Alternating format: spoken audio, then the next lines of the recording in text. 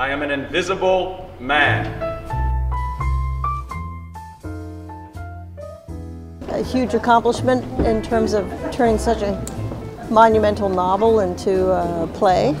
I had a friend say I can't imagine that being put on stage, but I don't know, I was really impressed. I remember reading this book when I was in high school and in college. I teach that novel, and I love to see it that way. The entire show was phenomenal, but when he spoke, you just felt pure energy and power behind his voice, and I really appreciated that. Interesting in our day and age that the things that are spoken in this play still touches home, even though it's maybe like 60, 70 years removed. It shows us as a nation how far we've come, but yet how close we are still to some of those things that's going on. If you want something thought-provoking, if you want something that's going to make you think, if you want to just not be about the status quo, but something that's really going to make you feel what has changed, this is something to think about and something to come and see.